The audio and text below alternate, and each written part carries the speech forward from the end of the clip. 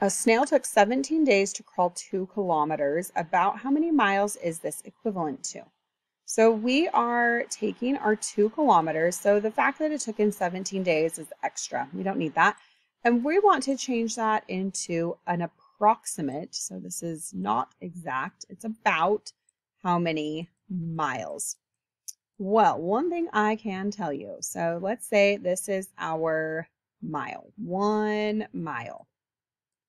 So a kilometer is closest to a 1 mile. It's about, so here's 1 kilometer.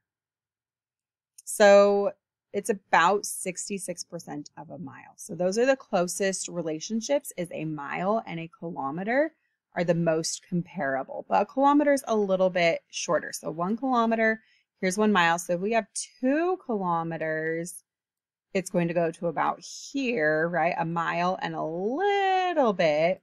So which of these is closest to 2 kilometers?